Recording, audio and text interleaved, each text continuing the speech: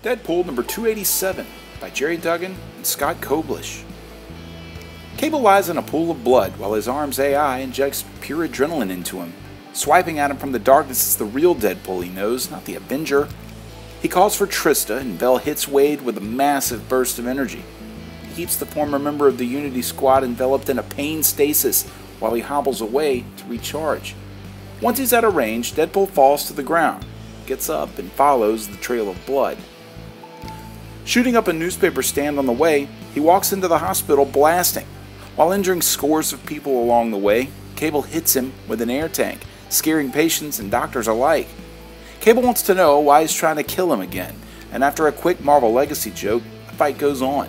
He tells Wade that he'd warned Captain America, but according to Deadpool, it's all Cap's fault. He hits an MRI machine and disables Cable's body jump. Deadpool pulls out a carbon-free katana blade and swipes down on Cable's arm, severing it. With a blow ready that would certainly decapitate him, he's suddenly frozen. Time officers have popped in thinking Cable is actually his evil clone Strife. They arrest him, and as they teleport him away, Deadpool whiffs the sword hard into the air.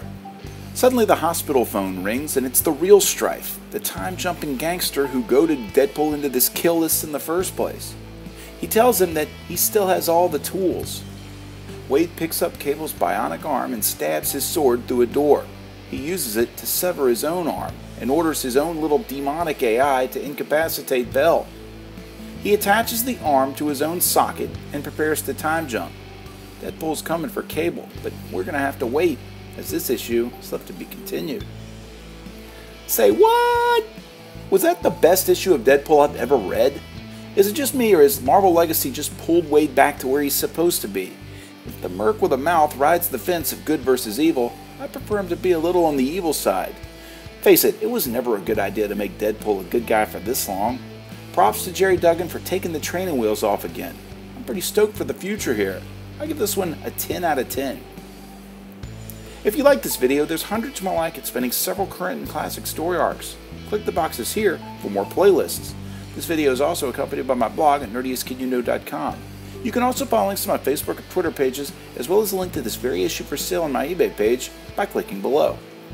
For the Nerdiest Kid You Know, I'm Sam Torito. Thanks for watching.